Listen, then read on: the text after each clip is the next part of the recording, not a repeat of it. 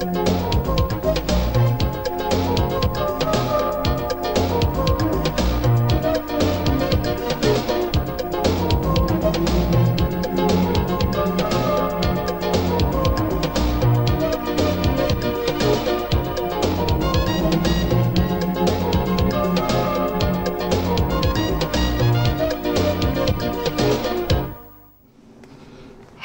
and welcome to another episode of Walking Movies. I am Nick and I'm walking to the cinema. I've still got a little bit of a scarf on.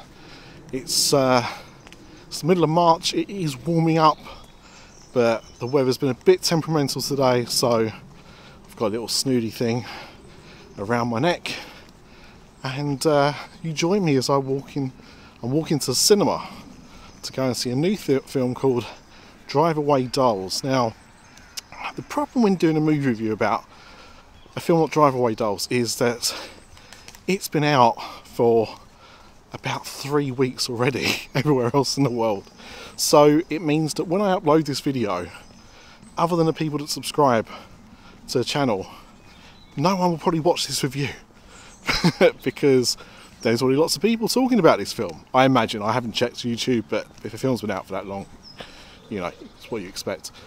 So I'm doing this knowing full well that it's not going to be a popular video, but you know what, I'm walking to the movies, I want to tell you about my experience, and that's what I'm going to do. So Driveawaydolls, it is a film directed by Ethan Coen.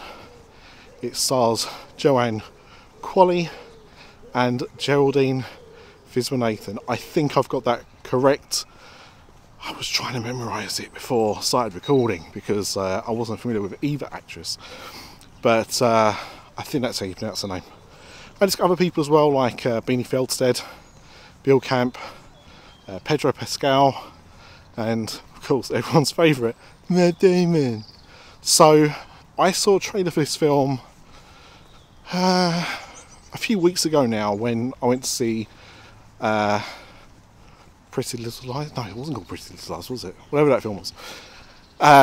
Wicked Little Lies. I think that was the title of the film. So yeah, I saw a trailer for it then. Thought, hey, this looks fun. And why is it not out? And now it's finally out. So I'm going to see it. It runs for a cool 84 minutes. Just to let you know, guys, that's under 90 minutes. That's less than 1.5 hours.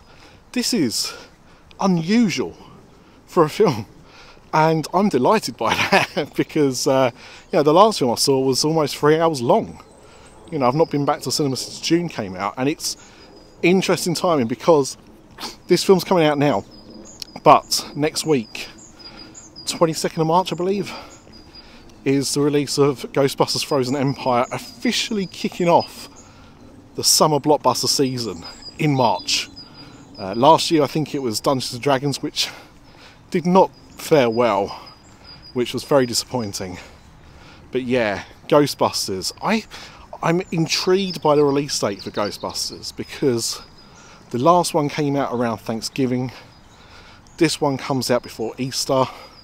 It's a strange time, I think, to release a film of that magnitude, but that's what Sony are doing, and I will be going to see it next week, so you'll hear my thoughts about that in a future episode. But yeah, I don't know too much about this film. As I said, I saw a trailer, it looked quite fun, and you know, hopefully it will be. I'm seeing it on a Sunday afternoon, always a good time to see a film like this, and that's about all I've got to say. So, you know, I'll be back in a little bit with my thoughts on Driveawaydolls. Is it worth 90 minutes of your time? Let's find out. Oh, it's me again. Yes, I'm running an ad during my own YouTube video. Just to let you know that I've started to do more content on the channel. So if you're just watching Walking Movies, have a look around the YouTube channel. There is more stuff going on, including Nick Tries Things, where I try things, and it's proving quite popular. So, you know, I do more than just talk about movies. Have a look, and please, whatever you do, subscribe to the channel. Thank you. So, in the last few years, we've had some really good LGBTQ plus films, like Bros, and even better than that, Bottoms. And Drive Away Dolls also fits into that category, but is nowhere near as entertaining as either of those two films. It's a real shame. I think that this will definitely have an audience. It will definitely be beloved by some people, but it just did not work for me. Obviously it's directed by Ethan Coen, one of the Coen brothers, and you can kind of tell that it's got some of those familiar traits that you get with Coen brothers films. It's a road trip crime comedy, I guess. The problem is it's just not funny. It's not funny at all. I didn't laugh out loud once. The cast are good. I mentioned Pedro Pascal. He's in it for a hot minute. Pretty similar with Matt Damon. They're not in it, particularly long. Their characters are much smaller parts of the overall story. Got no problem with that.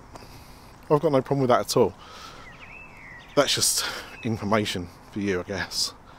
But it's a road trip crime comedy without the jokes.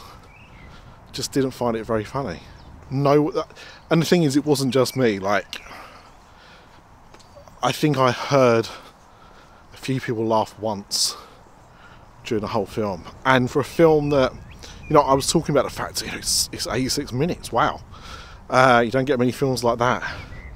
I've never known a film under 90 minutes drag so much as this, which is really, really bizarre. I think one of the things that I really didn't like about the film as well is there was all of these weird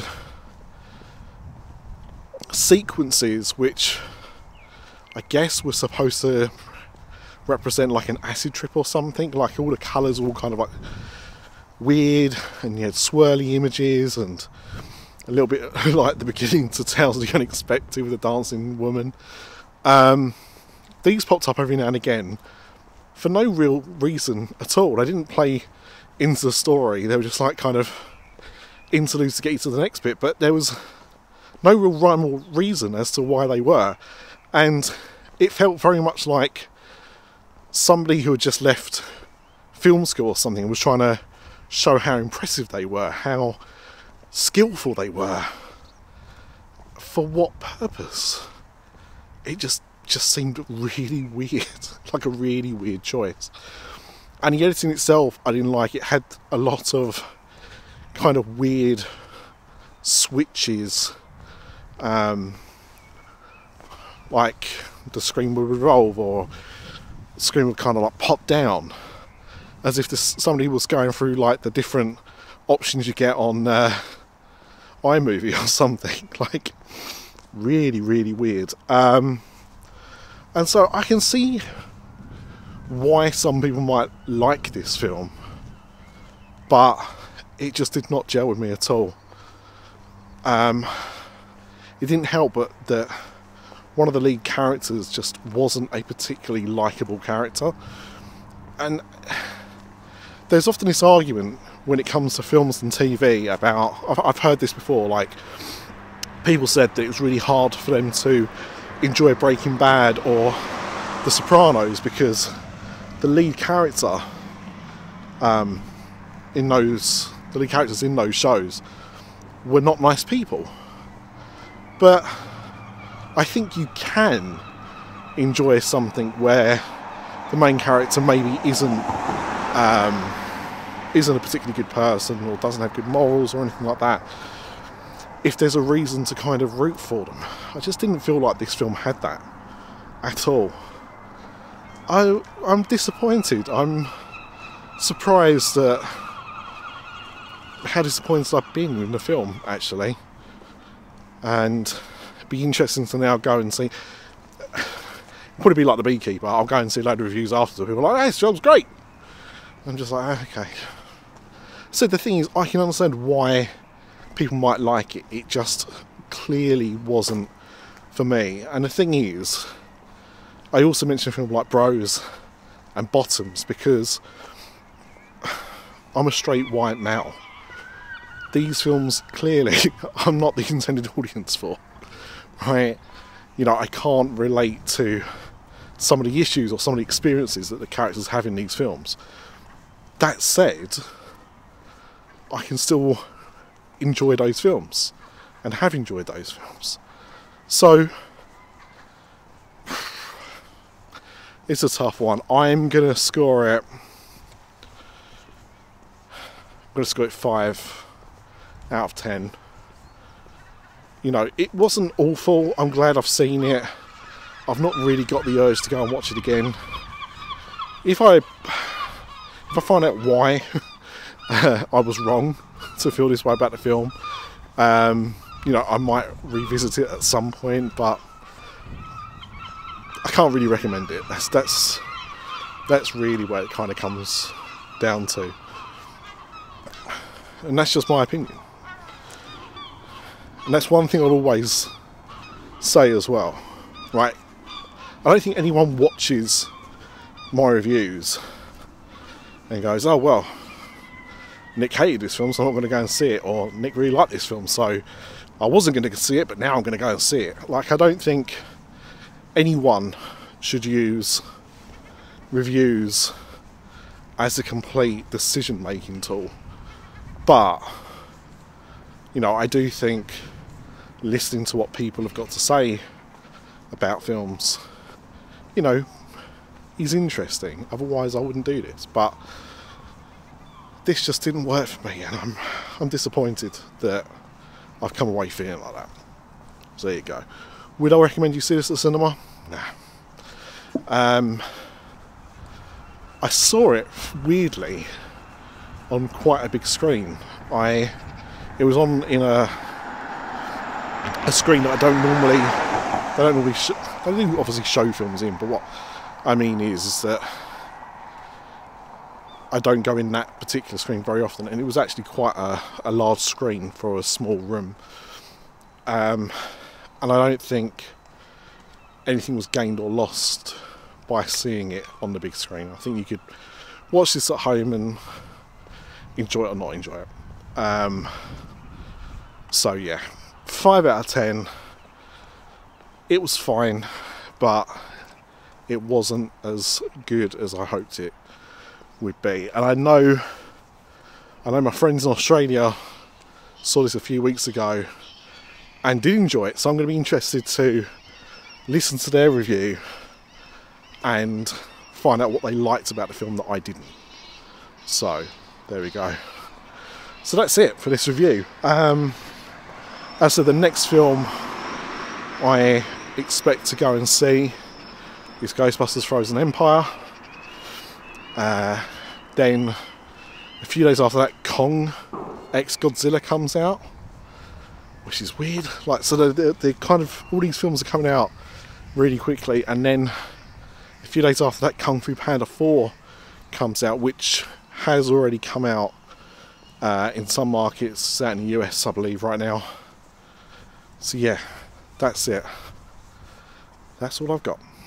So thank you very much, and until next time, just remember the Flynn lives.